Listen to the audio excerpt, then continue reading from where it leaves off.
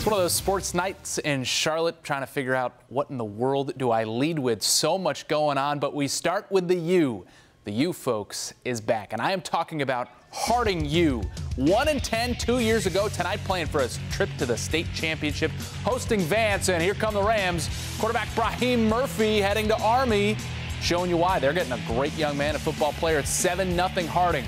But Vance keeping this one close all night. Kalen Clark punches it through. It's 7-7. Can't talk about Harding without talking about Quavaris Crouch.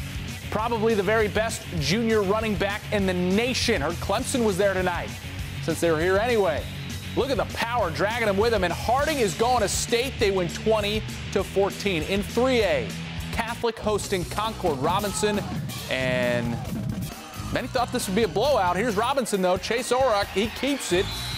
Little shot at the end, and he scores. Catholic ball here, though. Christopher Walton, their quarterback. Going to check it right on down to Mylan Howard. He does the rest. A huge gain for Howard. And the Cougars end up winning this one comfortably, 33-15. How about Mallard Creek? Creek boys looking to get back to state and win it. Facing Huff. Huskies opening drive. Airing it out. Kanique Bonner Stewart to Austin Robinson. And he's gone. 87 yards to the house. Check in later.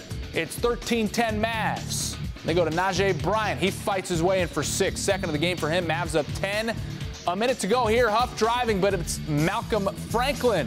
Maybe he'll get a turnover chain. Creek going back to state. They win 20-10. So what else?